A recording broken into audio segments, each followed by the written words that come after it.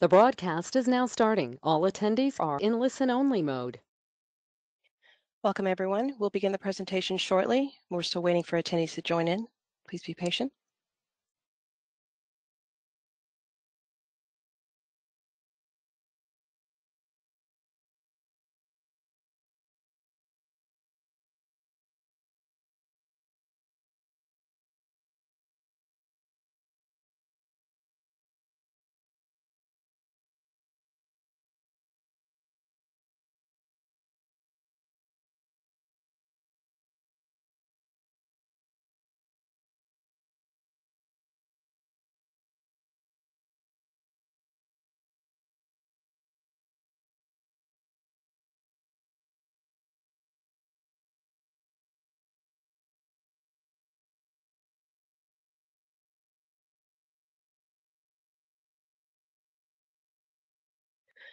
Welcome, everyone. We're going to begin in just a few minutes. We're still waiting for attendees to join, to arrive, so we'll be starting shortly.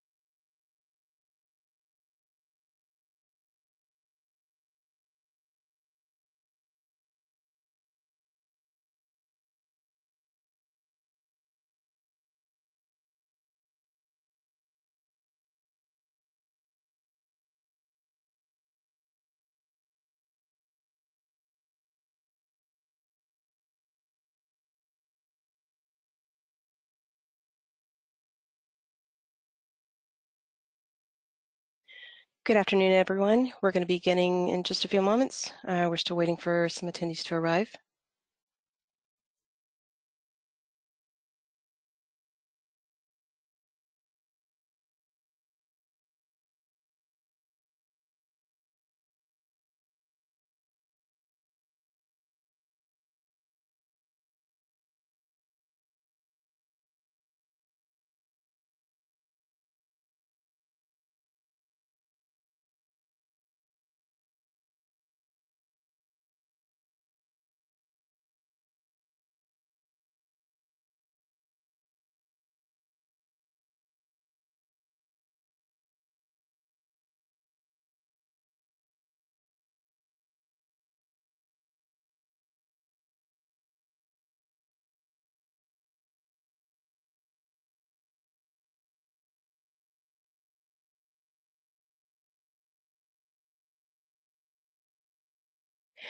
Hello, everyone, and welcome to today's presentation, Leveraging VR for AEC.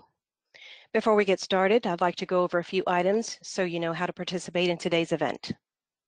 You're listening in using your computer's default audio device. If you would prefer to join over the phone, just select telephone in the audio pane and the dial-in information will be displayed. You will have the opportunity to submit text questions to today's presenter by typing your questions in the questions pane of the control panel. You may send in your questions at any time during the presentation. We will be closing the webinar at the top of the hour to respect everyone's workday. If there are any outstanding questions that don't get spoken to or answered, we'll be following up with you afterwards. Welcome to Leveraging Virtual Reality for Projects in the AEC Industry, sponsored by Walter P. Moore Technology. In addition to offering virtual reality services, we also provide IT managed services and consulting, custom software development, cybersecurity risk assessment, and BIM project coordination services. Our contact information is shown on the slide. Please feel free to reach out to us if you'd like more information after today's event. Today's presenter is Karis Frazier-Baker. Karis is a team member in our virtual reality studio and is the team lead technical artist for the studio. She creates, polishes, and maintains usability, beauty, and comfort of the user experience in virtual reality interoperative applications using our innovative VR toolset. She specializes in virtual reality application development, including programming, animation, and modeling. She will discuss how our firm responded to the COVID-19 pandemic and maintained communication and collaboration in the work from home environment using VR as a tool for design review and coordination. I would now like to introduce Karis Fraser Baker, technical artist for Walter P. Moore. Karis, you now have the floor. Thank you, Veronica. Thank you guys so much for being here today. It is so exciting to tell you guys all about the work that we've been doing in the virtual reality studios. My name is Karis, and later on we'll be joined by Brian Stabile, our software engineer, to answer our questions. Without further ado, I would be happy to share with you some of the work that we've done here. And one of the biggest things that I want to communicate to you is that uh, the engineering world, there's kind of an elephant in the room. So a lot of us that are joining us here today are gaming professionals. A lot of them are, maybe real-time professionals in other industries. Some of us are AEC professionals, and maybe we have technology enthusiasts as well. So I want to kind of illustrate for you a divide that I've experienced being a part of both industries for the past 3 years or so. The AEC and professionals, they live in this world where they have to render everything that they look at. So let's say that they're building a building and they want to be able to see what it's going to look like. They have to be able to render it, and it's burning valuable work time to render each individual pixel. And in the gaming professional world, we just kind of experience real time on a regular basis. So what does real time mean? That means that everything is rendered on every tick. So you are never waiting for those images to render. You're seeing them immediately. So when we bring real time to the AEC industry, it is immediately valuable just by allowing the engineer to not have to wait to be able to see something. So when we take it a step further and we bring it into the virtual reality spectrum, you are allowing the engineer not only immediate visualization, but also the concept of putting them in place in a space that doesn't exist yet that they just designed. So in a space where the entire experience is relative to like being physically there, everything's on one-to-one scale, real world scale, you're looking physically up at a skyscraper that you're working on, you can understand why we're using virtual reality as a tool. So I want to also cover some of the terminology that we might be using. 3DOF and 6DOF. 3DOF you might be familiar with if you've tried it before, and I always recommend to give it a shot, but I want to make a line of delineation here between 3DOF and 6DOF because you may have used a 360 spherical photo or a Google Cardboard experience, and that's going to be significantly different than what we're going to be discussing today with 6DOF. So stationary rotation, putting in your head in one spot and being able to look around, it's going to be great. But we're going to be describing 6DOF, which is not only rotation, but also translation in the virtual world. So that allows us to not only wrap our heads around the project, but also translate and rotate as if you're physically there in the space. So imagine being able to visit a building before ground is even broken. It's just immediate. It just makes sense, right? So we also, to bring it beyond the pre-visualization aspect, we incorporate simulation data from our engineers in VR so that they're able to corroborate the data that they've found and be able to communicate that data. So communication is a big part of it as well. We've often seen long email chains and debates get nipped in the bud immediately when everyone's on the same page and they see that in virtual reality, like, you know what, this is a good idea, or I do like this, or you know what, you were right about this, or I can see where you're coming from. It happens all the time, and it's just one of the beauties of what I do. So like we talked about with the, describing the rendering versus real-time thing, one of the major things that virtual reality brings to the table for us in the AEC industry is quick and easy navigation. We've been able to design some very simple and easy to navigate tools for the engineering professionals that allows them to just fly around as if they are superheroes in a space while using some skeuomorphic, familiar imagery for the construction and engineering industry. And in particular, at our studio, we provide custom experiences. So let's say you have a particular issue and you want a particular solution, you would have the gaming professionals that are able to design that and develop it for you and deliver it in a reasonable amount of time. So that's it's kind of exciting. So I want to take a look at some unique perspectives. Why would these individuals be interested in a product like this? I want to tell you about an experience I had at Chicago AEC, which is the American Council of Engineering Companies, in 2019. And we were positioned at a booth next to an individual who was listening the whole time to our spiel. We were talking about, hey, give us your Revit files and we'll be able to give you a virtual reality build with all of our custom tools in less than an hour. Depending on the size of the project. And they were listening, and they had this project they'd been working on. They were building their own home, and they said, you know, I've been listening to you. Is it true? Can I give you my Revit file, and can you give me a virtual reality build, and can I try it? So of course we said yes, and in the end we had that person inside of VR looking at their own home. And for the first time, they had been building it for 3 years. Next week, they were going to be signing the paperwork, and next month, they were going to be beginning construction on it. And I remember this person being in VR for an hour or more, and they were going around and looking, going, this is my wife's soaking tub. This is my daughter's bedroom. This is my back porch. And they were very emotional. And when they lifted up the headset, they looked at us and they said, where were you 6 months ago? Where were you a year ago? If I had this tool available to me, I would have made so many changes. So this guy, he got it. We've got the creative director. So let's say this person has creative control over a project, but doesn't necessarily have their hands in the clay, so to speak. But they need to be able to they need to be able to approve the design, right? So let's say that this person has kind of put a stopgap to one of the developments that we're doing because they're unhappy with one of the ways that we're working on something. We bring them into the office and they're looking at it on the computer screen and no, it's just not right. We have to redo it. I don't like that. I'm like, well, let's take a look at it in VR. So they oblige, they jump into VR and they're looking around and they're using the walk tool as if they're actually in the space, and they're peering around and experiencing a one-to-one scale, and they go, you know what, this is really good, and you know what, I'd like to do more. So not only did we not have to redo the project, but it also turned into more work in a positive way for us as a firm. Here's our advanced user, the project manager. Now this person is going to be using both controllers, the way that we've designed the product.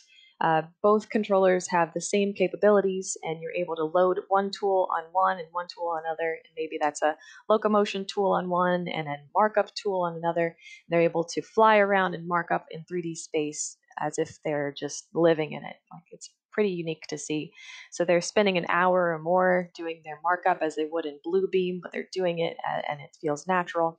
And they're coming out with a PDF that they've exported from their experience, that they're able to send over to whomever they need to, whether it's the vendors that they're coordinating with or the engineers that they have underneath them, and making valuable changes, making valuable comments, deciding which beams to move, deciding which who should handle the clash that's occurring in the wall with the pipe, and it's a consistent part of our workflow here at Walter P. Moore, and it's something that we've really come to appreciate as just a part of the way that we do things. In fact, some of our larger clients will ask for a virtual reality build with every design review and project delivery, because they have the VR theater in their office. So we just toss it over to them and they look at it. All the notes that are being taken by the project manager are saved and then loaded into theirs, so they can jump exactly to where they were when they made those notes. So as you can see, these are 3 different unique perspectives of the same tool that we're able to use in very different ways, but always providing value, saving time, saving money, and preventing errors. And we've been using VR since 2017. All the way back then, our project manager, Scott, he started the Walter P. Moore VR studio just by saying, you know what, I bet we could do this. And it turns out we can. And it does provide a ton of value. And so one of the things I want to share with you today, not only showing you some of the projects that we've done, but also explaining how you might be able to incorporate this into your firm. We are big proponent of VR as the future of technology in engineering in particular, and we want to perpetuate that. So one of the ways that we've accomplished that is by installing VR theaters in a number of our offices. Walter P. Moore has offices globally. So we have the red dots representing the virtual reality theaters, and what that means is we have an HTC Vive, HTC Vive Pro, or an HTC Cosmos Elite in these locations where the engineers can go into the room and they can have that setup prepared for them. So some of the projects that we've worked on using virtual reality are going to be shown here. First one we have for you is the Rogers Centre. Now this is a stadium in Toronto, Canada, and one of our calling cards as Walter P. Moore is the retractable roof.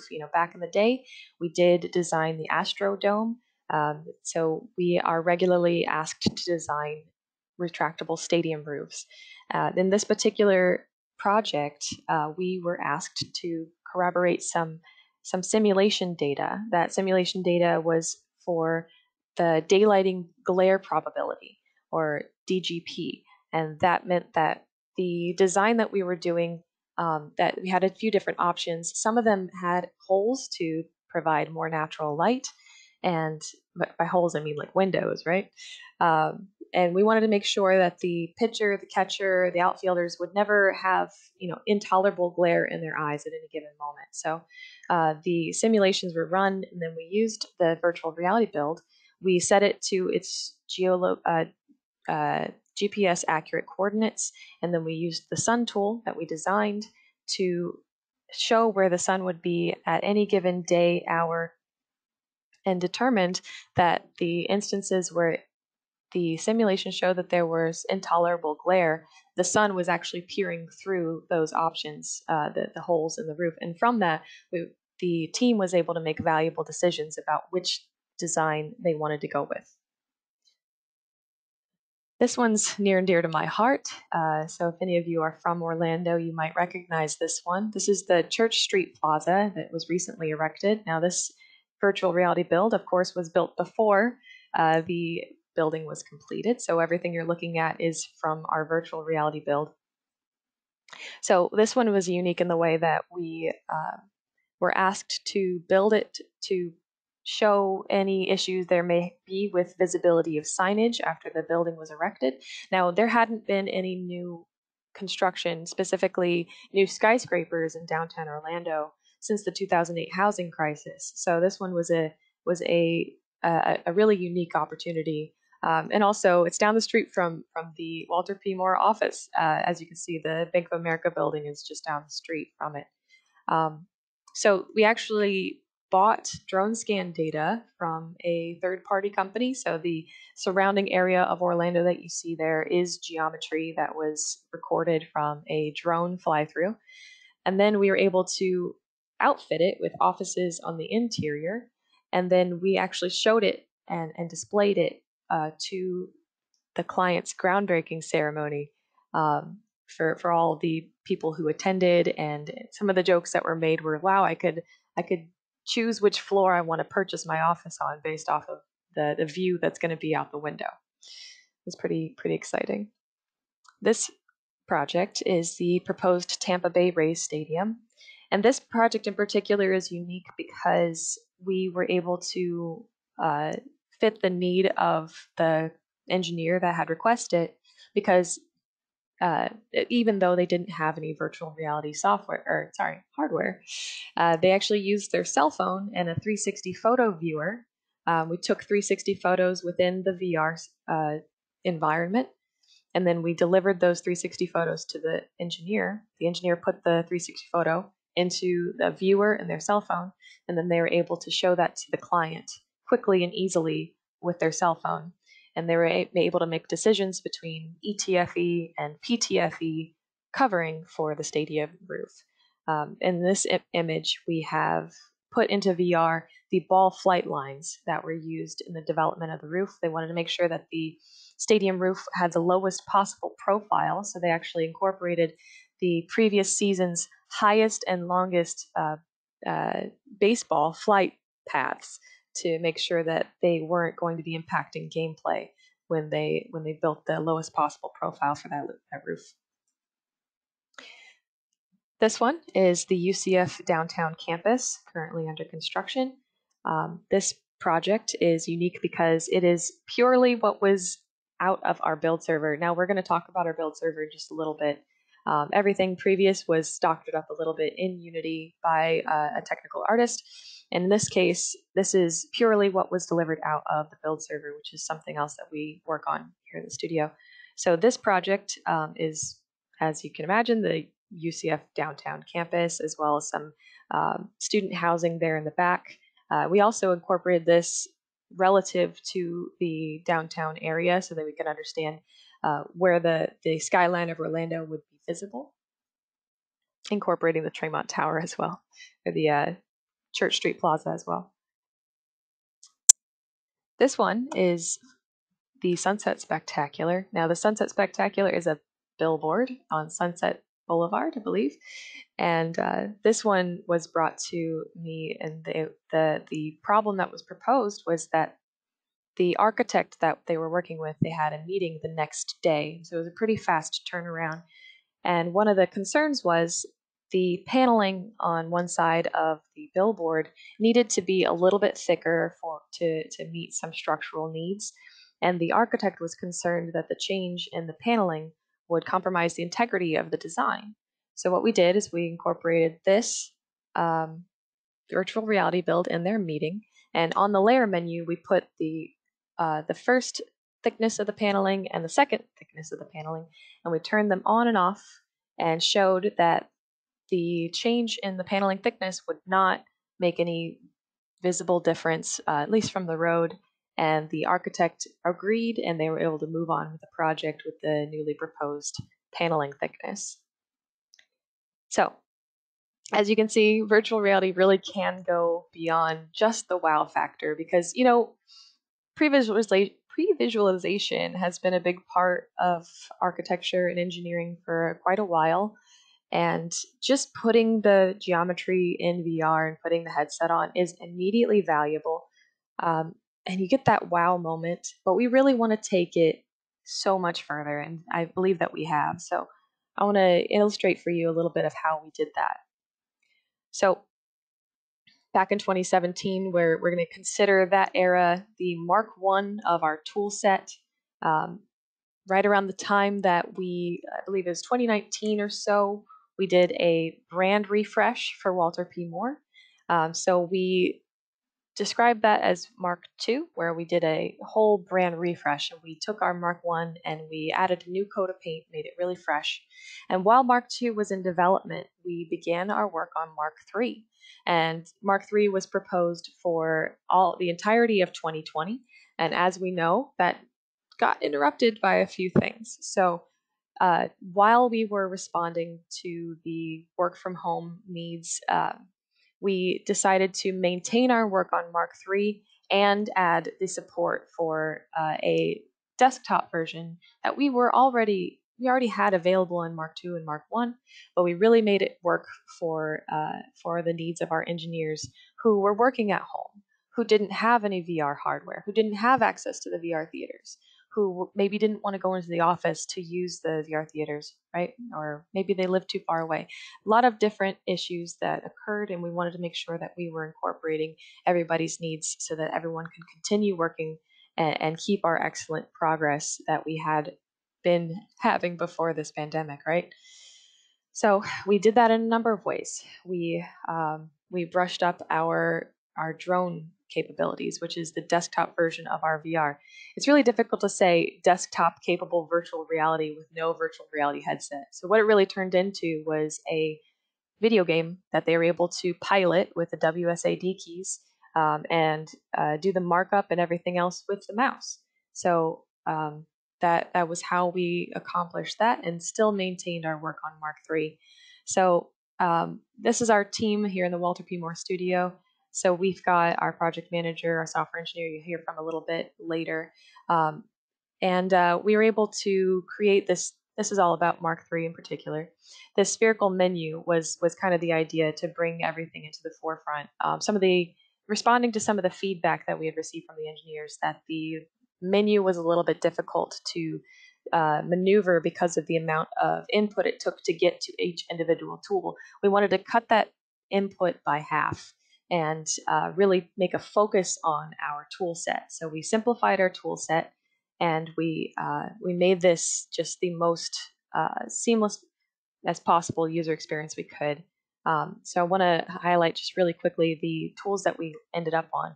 Our locomotion tools, the lift, our portals menu, our walk, tools menu, capture, highlight, measure, settings, visual style, layers, and sun tool.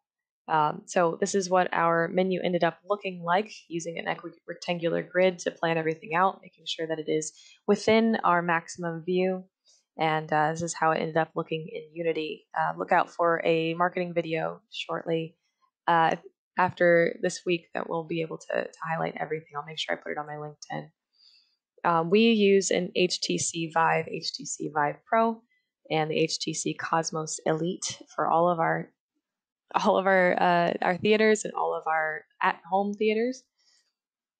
We utilize Steam VR, and we also have our build server, right? So at the current moment, we have a Revit plugin that allows our engineers to get one button press, and that will start a Rube Goldberg machine of processes that get you to the end result of an email that contains an executable with the tessellated, optimized, textured geometry with all of our toolset stock features incorporated, ready for you to play in VR.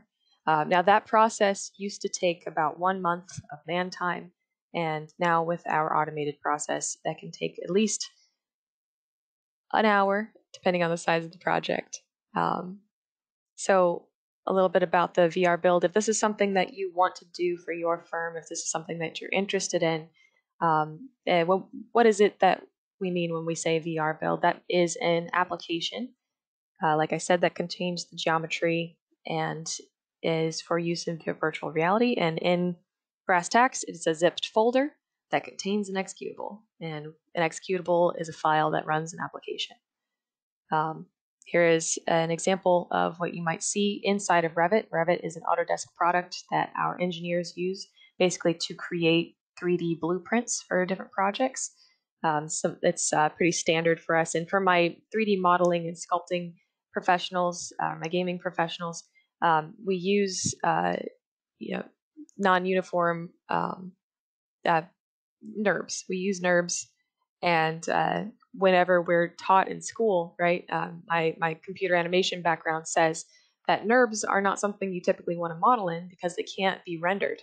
That's where this entire process comes in, where we need to be able to render those NURBS. So we start in the design software, which is Revit, Autodesk Revit in this case. The automated process takes that geometry and it tosses it into another third-party software that can then tessellate or create geometry, or turn it into translate it from NURBS into geometry in the process called tessellation. And then it takes that and it tosses it into the game engine, and the game engine it applies, and we use Unity 3D. It applies the tool set and all the things that make it able to run in VR. Unity then kicks it off into a executable, and then we package that executable up into the email and send it back to the person that requested the plugin in the first place. This entire process, we're retaining BIM data, we're retaining material data, and we're keeping all those things along for the ride to get to the final resting place, which is that final email.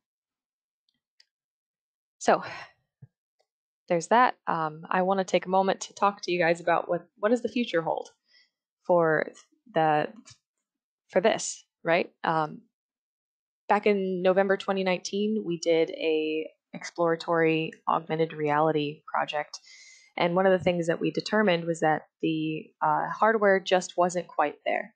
And it's been a few years since then, and I think it was yesterday or 2 days ago that Qualcomm announced this reference blueprint for the future that may be seen in 2022.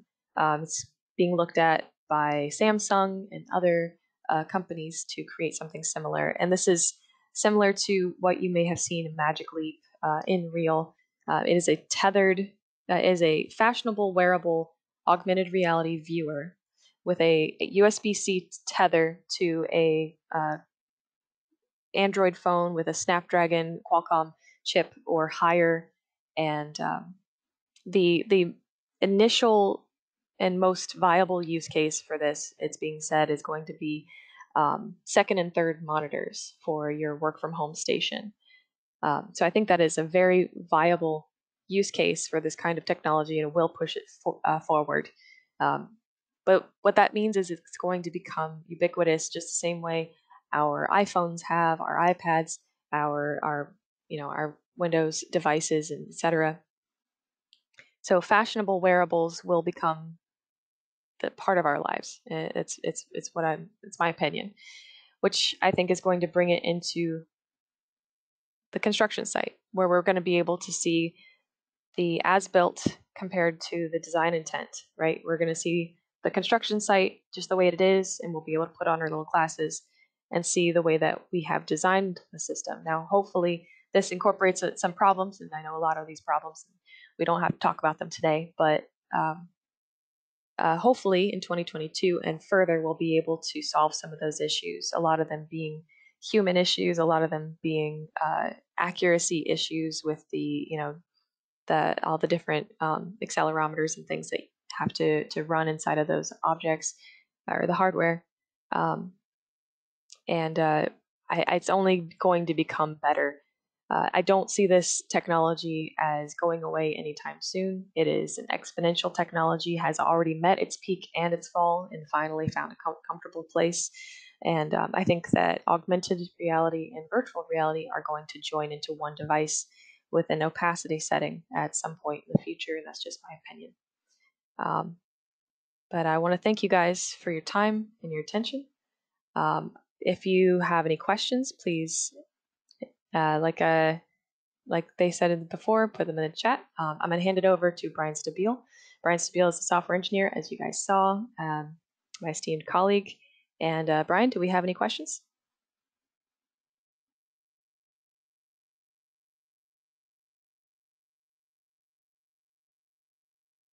Hey guys, how's it going? We got a few questions. If you got any more, please just use the QA. It's called the questions window. I'm just going to go through them one by one, answer them as best as I can. So we've got two actually from Tim that are kind of related. It says, have you been able to use the Cosmos MR/XR faceplate for any applications? And also, are you doing AR HMD style apps that would benefit from that type of XR? At the moment, we are not doing anything like that. In our opinions, AR, at the moment, we have issues with fidelity as far as drift, right? So if we try and do something on an actual work site, we have to have the trackers, and there's always a little bit of precision error. And so when you're off by a little bit, when you have like an angled surface, it goes from being a little bit off to a whole lot off.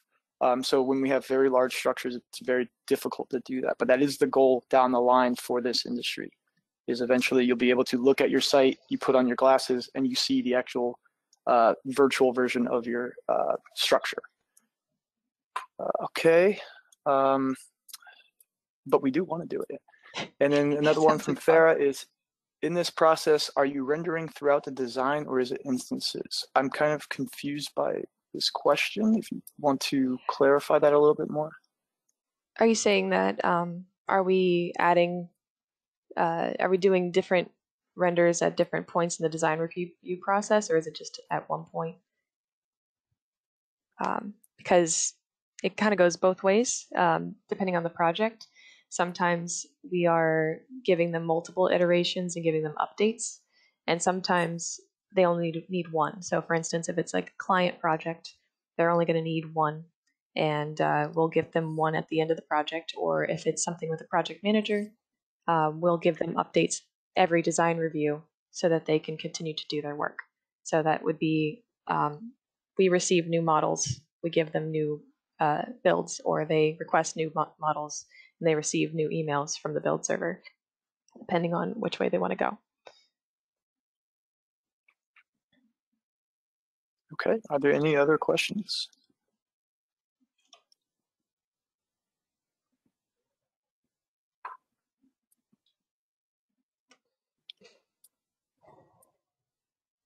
If you would like to not use the questions bar, if you want to speak, feel free. So Brian, I got a couple that's coming individually here. What is the Sure. typical cost of a VR room equipment? Okay, for our setup, right, what we're spec to use is we use the VR, or we use the Vive Pro or Vive Cosmos Pro, or the typical Vive headset, and that's around right now. I know the original one is 600. What's the Cosmos Pro? It's Karis, about do you 1,000, remember? 15. It's Like about 1,000 about right now. 1,500. Okay.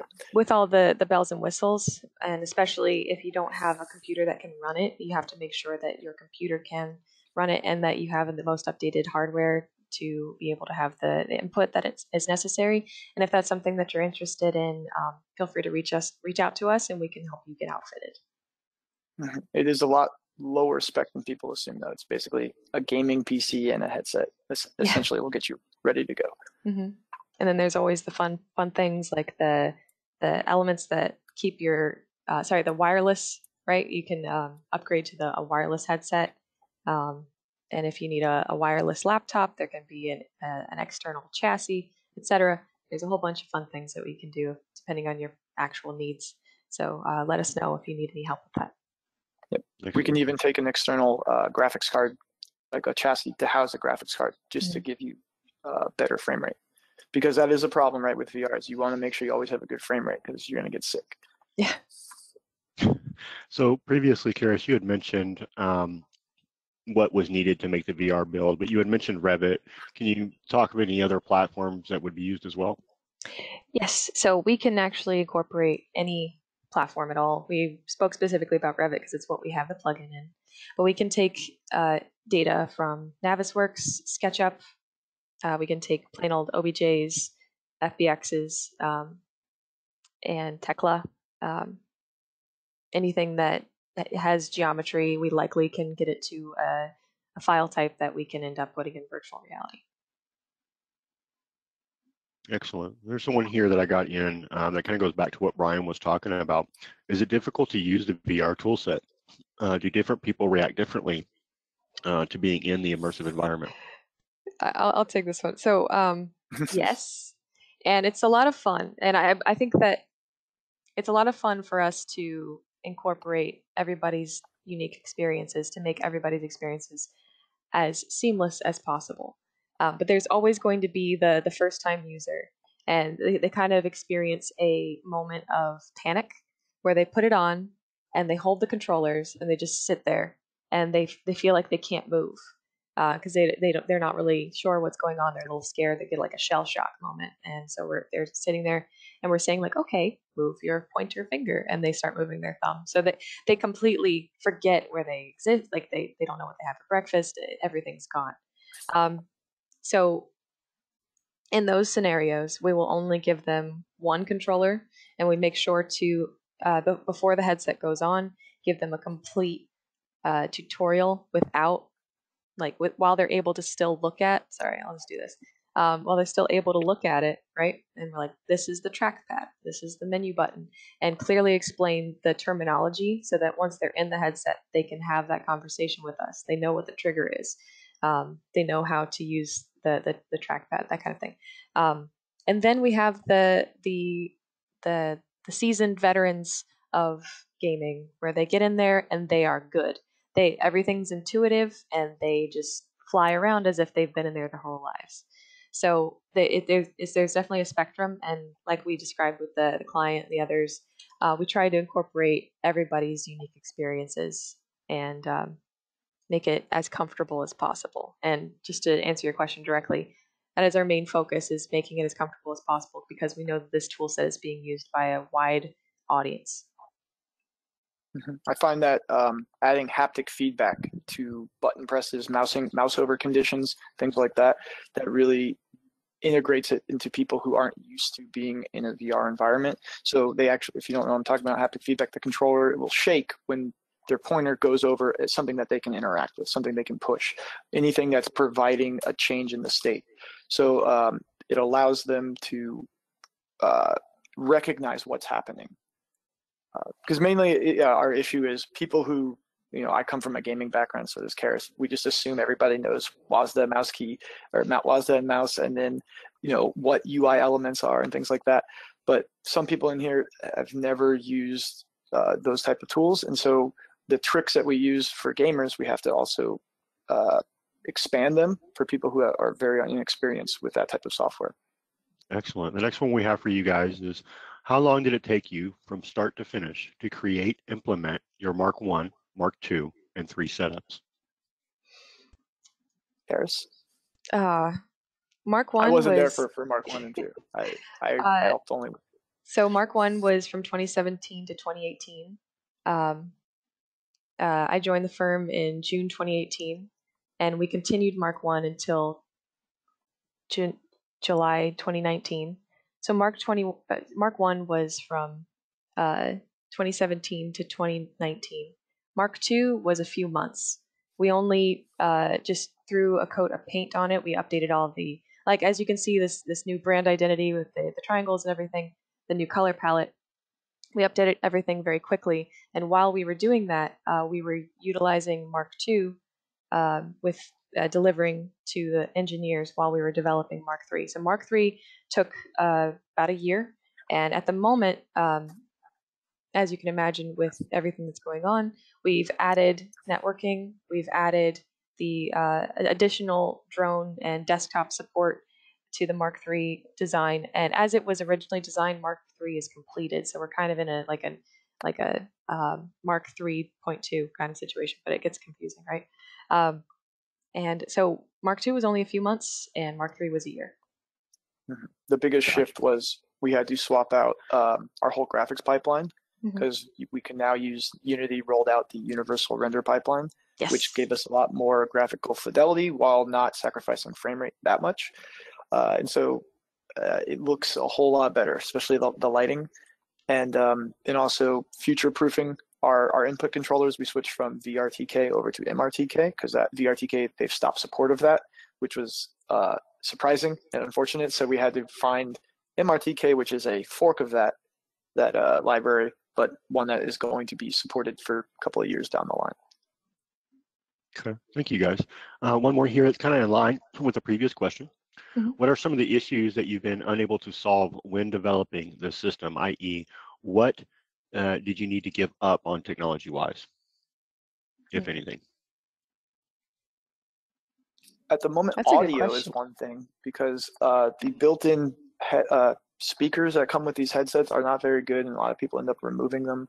And then if you want to have a sound, you have to put on your own headset or your own earphones, which can be a bit much. So I was going to rely a lot on positional audio to help track things, but it's going to have to be like a optional thing that's kind of on the back burner, because most people aren't using it with audio. I would say baked lighting. I wanted to incorporate more baked lighting into the builds, but because we consistently rely on dynamic lighting with our sun tool in order to change the position of the light, can't bake lights when your lights are dynamic. So I consistently went up against that, I want to add this, but we have to use dynamic lighting. I want to add this, but can't. I think moving on in the future, I would like to incorporate kind of a toggle for a baked lighting setting. And then when you jump in the sun tool, you activate the dynamic light, and then you're then able to change it with a different scenario entirely. Excellent, excellent. Thank you very much for the feedback. One more here for you. How much of a process was it to create your build process. Taking a process that was used to take a month or more and smoothing it out to an hour or more, depending on the project, is quite an accomplishment. How long did it take? So that was begun by Scott Gauthier and the team that previously was in the VR studio. And we continued to work on it well into, we're continuing to polish it even now. We have to constantly update it. We have to keep it up to snuff. So I would say that it's never complete. We're always updating it. I think that is, like, I think we got to where we are to be able to say that it's working, right? Probably in a year or two. And then we're always improving it, always seeking out new ways, always reaching and researching ways that we can enhance our process. Excellent. And we're getting to the tail end of our questions here. So if anybody has any outstanding questions, please do feel free to submit them in the questions pane and we'll get to them. Just for a moment here, can you give us any comments on the differences between Unity and Unreal? Sure. Do you want to take this, or do you want me to have it? Oh, yeah, sure. I mean, I've been doing a lot of time, putting a lot of time into Unreal lately, just to get a different feel for it. Because I have way more experience with as a Unity developer. I've published 18 games through Unity and taught it for a while. But Unreal and Unity, the biggest misconception is that Unreal is better graphically, right? You can get just as good of graphics out of Unity for the most part, unless we're talking about bleeding edge type stuff. You just have to massage it a bit. Unreal comes with all of those bells and whistles turned on in the default project, like screen motion blur is like the biggest thing. Everyone goes, oh, it's got motion blur, it's so fancy. There's a little post-process thing you can add into Unity to get the same thing. But they're becoming kind of like the singularity, where they're both getting very, very close to being the same thing, where some people are developing a visual scripting plugin for Unity and people are developing a way to code C# for Unreal. But I would say the default version of it, the biggest difference is the fact that we have obviously the blueprint script in Unreal and then C# in Unity. So that would mean, you know, the back end of Unreal is C++. So you have to manage your own memory, where in C# you can be a little bit sloppier about that and run garbage collection, or it does it itself. That's more back. I'm trying to think as far as what the user would see, what would be the difference. In my experience, 2D games are much easier and simpler to pull off in or 2D project games.